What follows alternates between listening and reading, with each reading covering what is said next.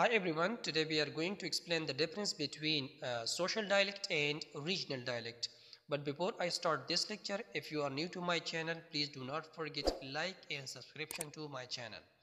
Well, but first of all, you should know that regional dialect and social dialect are nothing but they are the varieties of a language, right? As you have understood that these are the varieties of a language, now it is the time to differentiate between them. Well, so the first one is regional dialect. Basically, it refers to the variations in language that are specific to a particular geographic region or area. So now you can understand it by this title, that regional dialect. Regional is taken from the word region, right? So when it is taken from the word region, and region means that area. Simply, it means that a regional dialect is nothing but a variety of a language that is spoken in a particular area or region. For example, is you know that every country has different regions and all people often speak one language, but the same language in different regions is spoken differently. So that is simply we can call it a linguistic regional dialect, right? Or we can say that that is the regional dialect of that language because it is spoken differently in different regions. But the question must be in your mind that what are those things which are different in different regions in the same language, right?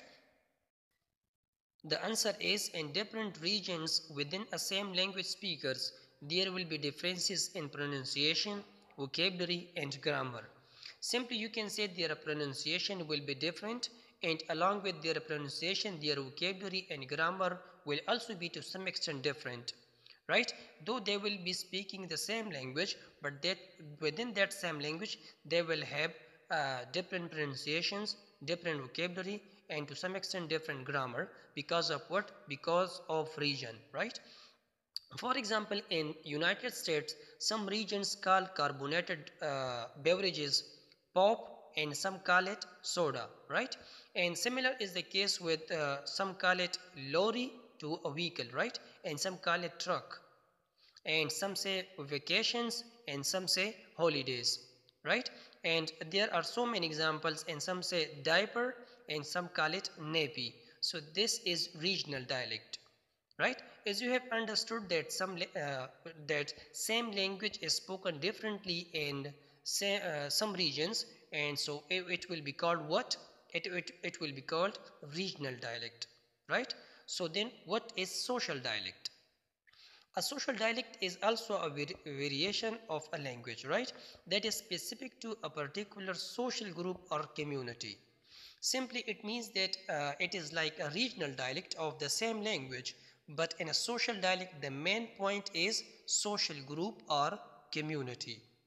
And you need to remember this main point, that social dialect is also called sociolect or class dialect, right? You should not be confused when you just hear these sort of words like sociolect and or social dialect or class dialect, because they are same, right? Okay, simply you can say any country has people, and within people there are different social groups like political group, occupational group, etc. But these groups will use the same language, but their language will be to some extent different from one another, like their pronunciations, vocabulary and speech pattern, etc. They will also be different. Because of what? The answer is because of their social group. Is in different professions, the professionals have their own social group and they use technical terms and they are not known to other social groups. So simply you can say that when a variation is seen in a language due to social group, that is simply called sociolect or social dialect, right?